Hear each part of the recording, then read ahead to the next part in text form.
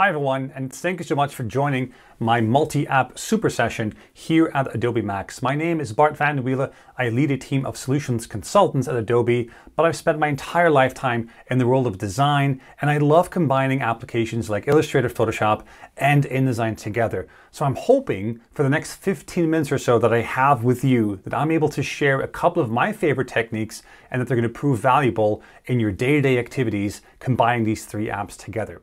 Now, I'm just going to dive in here and explain to you what my very first scenario actually looks like. So in this scenario, I would like to take content from Adobe Illustrator and then bring that into Adobe InDesign. However, the scale in which I'm trying to do this is actually a bit bigger than what you're normally used to. So let me show you what's going to happen here. So what I'm doing is I'm actually just designing two individual text elements. So one is the word welcome, the other one is my name. And this is basic Illustrator text. As you can see here, it has a few effects applied to it. And what I would like to do is I would like to change the names here of this welcome message so I can then individually export all of these names here directly into Adobe InDesign. So the idea is that I have like a type of like a kids club, and I would like to invite all the children to join that club, and I want to give them a personalized invitation or a brochure, whatever it is they want to do. And so basically here in InDesign, I have one graphics frame that's going to hold that name graphic, and every kid's going to have their own personalized name. And the other graphic here is going to hold like an illustrated version of their avatar, like a little cartoon version of themselves. So how do you bulk generate a lot of this content? How do you bulk export and bulk import that into Adobe InDesign? That is the subject, that's the question I'm trying to answer here today with all of you together. Now, I'm going to go back to Adobe Illustrator and let's take a look here at the text itself. So I have about 40 to 50 names I would like to do this with. And what I've done is I've actually typed in all the names here in Excel.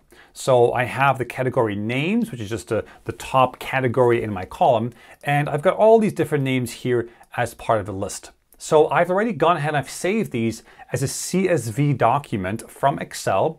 And the idea is then to link that into Adobe Illustrator because I need to retype this in Illustrator and not in InDesign.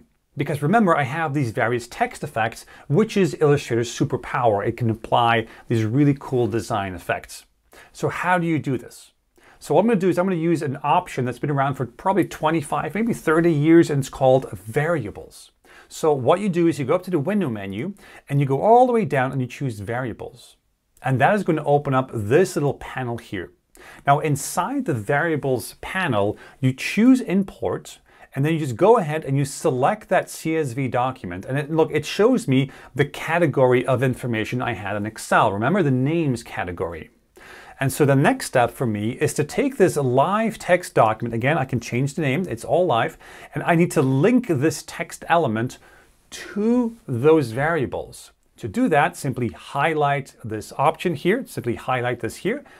Select the variable and then click this option. It says make text dynamic. Now, once you do that, it's going to map it to the actual data set. If you take a look here, it has now imported all the different names. So if I go to number 1, it says Adam. I can actually go through all different names now. It's going to reapply those really cool text effects. Now, this is just basically going through the motions one by one, but what is it that you can do now to actually come in and to change the look and feel of all these text elements together at the same time? So what you have to do is you have to go through the actions panel. Now it's a bit obscure, but you have to go through the actions panel. And what I've done beforehand is I have actually created a brand new action that simply saves the document as an AI file. So basically I'm teaching Illustrator how to save a document. Now, what you do next is the following. You click the context menu here, you go to batch, and now you simply say that you want to apply this save as AI action, and you want to apply that not to a folder of images, but simply to a data set, which is the exact same thing that I have here on the right-hand side. And then you simply choose a destination. Again, this could be anything you want. I made a quick folder called test, like everything on my hard drive is called test these days.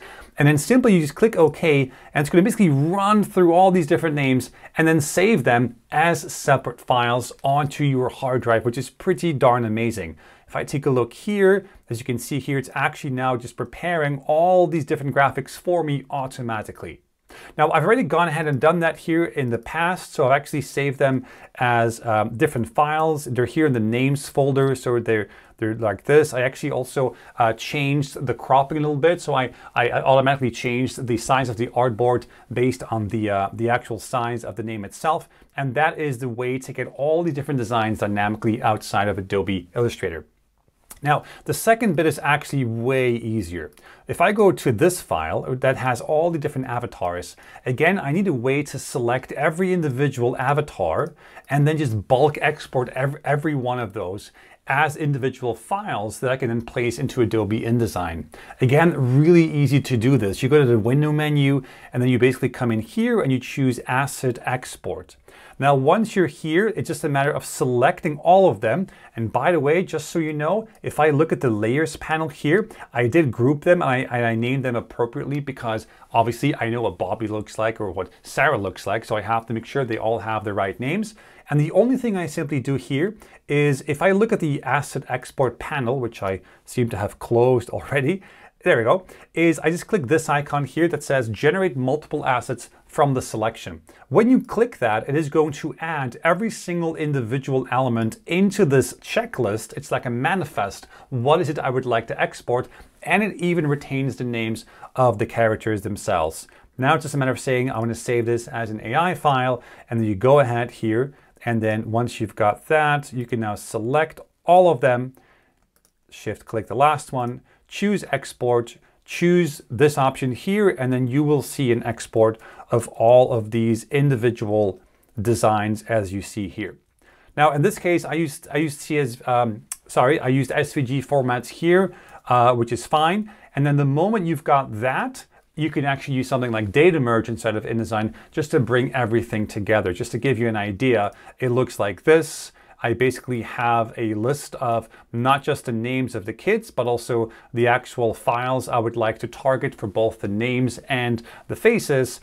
And now it's just a matter of going into InDesign, choosing that data source. Again, if you want to learn more, try and find more information about data merge on the help pages.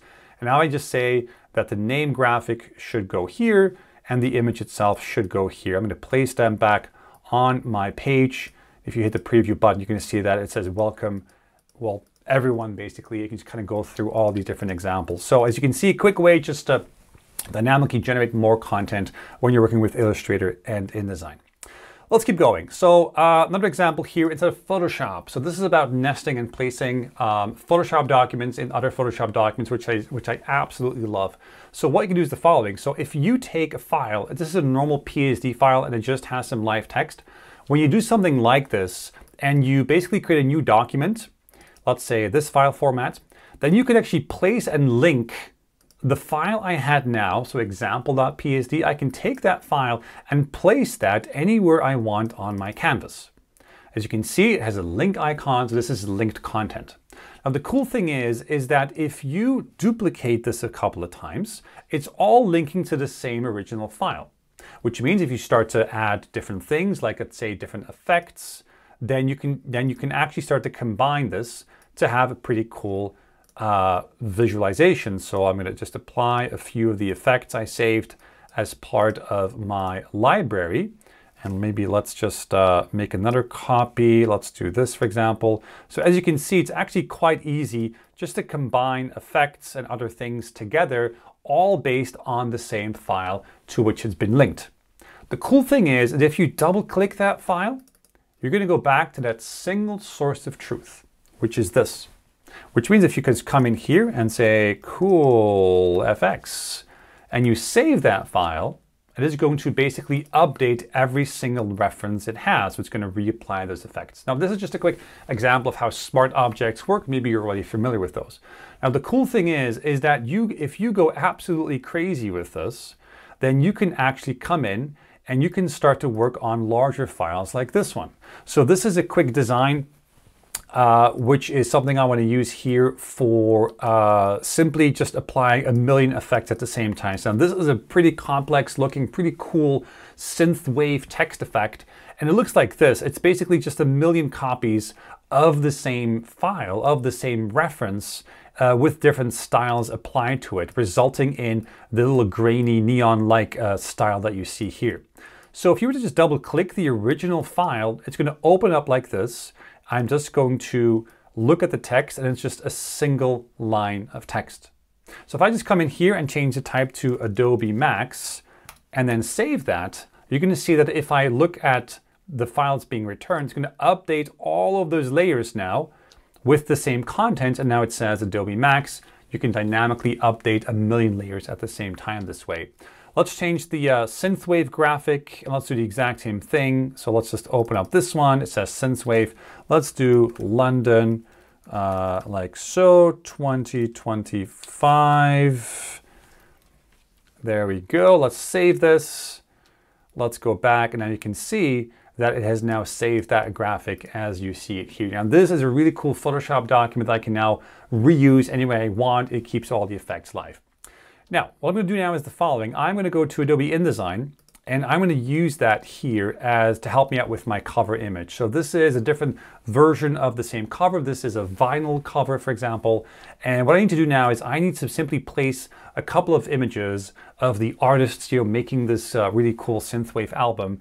And what I've done is I've basically just come in and I have just generated a few profiles using Adobe Firefly. So this is what they look like. So they all look cool and mysterious, like all these different cool portrait close-ups.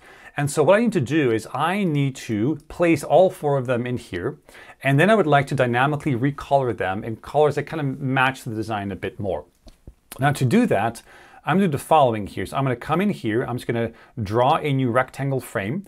And I'm just going to click and drag the frame, but I'm going to hold down the mouse. I'm not going to let go of the mouse. And while I have a hand free, I'm going to press the right pointing arrow on my keyboard once, twice, 3 times. See? So I have now created 4 frames at the same time. I'm still holding down the mouse key using my hand. And based on that, I'm just going to come in here. I'm going to let go. And I've now created 4 graphic frames at the same time. Let's just go ahead and let's give this a white outline. Maybe I'm going to move them a little bit like so. That's up to me. And there we have it. So this is going to be the placeholder for my 4 images. Now the problem with these 4 images is that they're currently in like natural colors. And I need a more natural way to recolor them. The trick to do this inside of Adobe InDesign and not in Photoshop is by converting them to grayscale. So if you look at some of these other versions I have here, like this one, this is the exact same image, but I converted this to grayscale using Adobe Photoshop. So what you can do is you can actually take version 1, 2, 3, 4, and you can now just drag these and just place them wherever you want them to be. I can change the fitting options for all of them together, like so. And now it's up to me to start to recolor these here. And I've actually created a few different colors here. There's spot colors. There could be any color. If you want to use CMYK and RGB colors or hex colors, that is completely up to you. But for now, I'm using spot colors, okay? And the only thing you need to do is just drag and drop those colors directly onto the design like this, just to recolor them. And the cool thing is if you take a look at some of these images here, that if you select the contents, you can now see that this color was really applied as the fill color for this particular frame. You can come in, you can actually make those changes yourself if you want to. Now what you can also do is you can even have a type of duotone effect as well. So I can even come in and select, just deselect, and just reselect the frame, apply another type of color, let's do the orange one again, and then just select the content and select a different color to have this type of effect. That is completely up to you.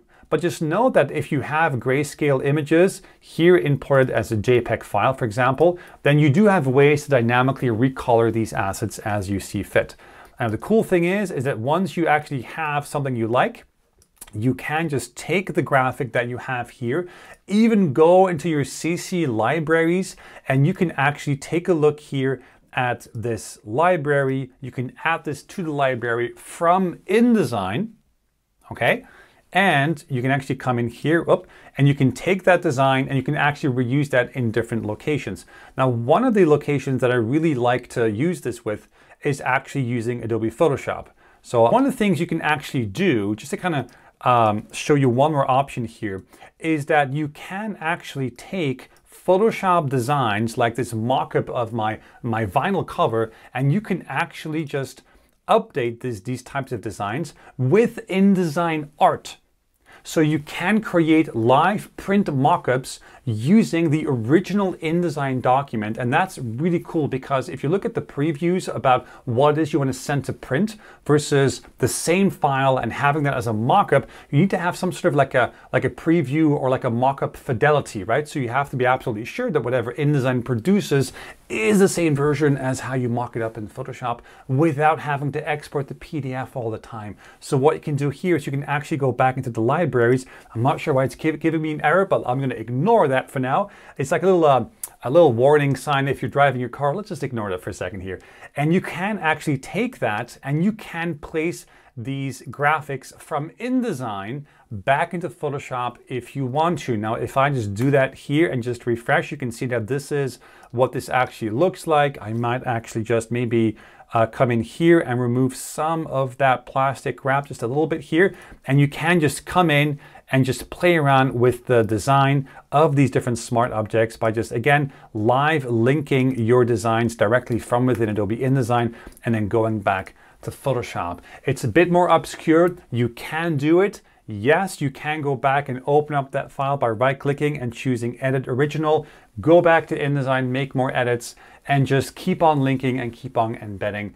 Now, there's a lot more to unpack here, obviously. Hopefully, we have the chance to run into each other at a live Max event, maybe in London, maybe in Los Angeles. So if you have any questions, find me online and just ask away. For now, I want to thank you for being here. I know this was really fast, but this was a recording, so you can always pause, go back, and experiment and have fun. Thank you. Until the next one, bye-bye.